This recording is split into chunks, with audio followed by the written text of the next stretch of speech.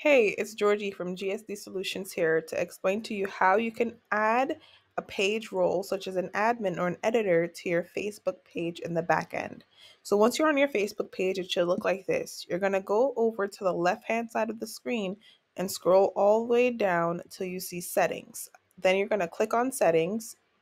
After you get to settings, it's going to have more options on the left-hand side again. You're going to go ahead and scroll down till you see page roles. That's between Facebook badges and people and other pages. So select page roles. Now we're going to move to the right side of our screen. You can either click the jump to section button or simply scroll down. So if you want to add a community manager, which is a person that can moderate chat, suspend or remove people who violate community standards, you could add them there. But if you want to assign a new page role, such as an editor, a moderator, advertiser, analyst, or a custom page role where you can select what abilities that they have, you simply type in the person's name. I'm just going to go ahead and use my name, for example.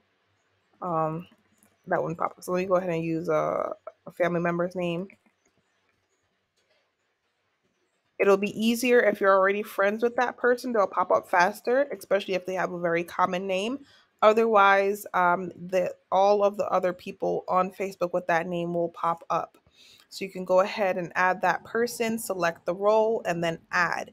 It may prompt you to verify this person's name, um, or verify your own security if you haven't logged into your Facebook in a while.